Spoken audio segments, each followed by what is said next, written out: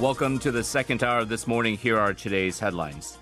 With South Korea's daily COVID-19 tally expected to be in the mid-500 range today, experts are predicting that health authorities will extend the country's current social distancing scheme for another 3 weeks. Although there has not been a sharp spike in the daily figures, health authorities are warning against the rising number of small cluster infections. As such, the ban on gatherings of more than 5 people is expected to also stay in place. Defense Minister Seok convened another key military commander meeting yesterday, just 13 days after the previous one, to address the issue of poor quality food served on military bases.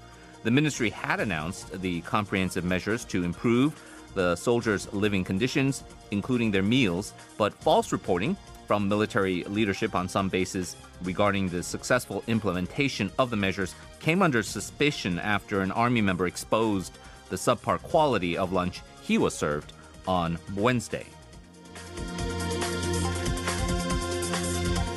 Yoon Yu-gun, a police senior superintendent on trial for alleged corruption charges related to the Burning Sun scandal, was found guilty of some charges in the appeals court, which sentenced him to a 20 million won fine for soliciting the destruction of evidence and violating the Capital Markets Act. The appellate court overturned the not guilty verdict ruled in the trial court, citing Yoon made unjust profits in the stock market using the material inside information he obtained from Mr. Chung, the former CEO of Cubes, the predecessor of Nogwon C&I. Yoon was also found guilty of telling Mr. Chung to delete the text messages between the two when police launched an investigation into 2 other defendants, K-pop singer Seungri and former CEO of Yuri Holdings, Yoo In-suk.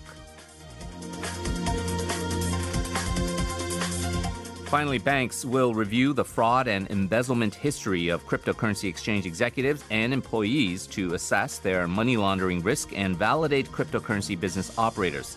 This new policy is drawing attention to whether BitThumb can pass the commercial bank's validation hurdle, as the alleged fraud case against its de facto owner, Lee Jung-hoon, has been sent to the prosecution.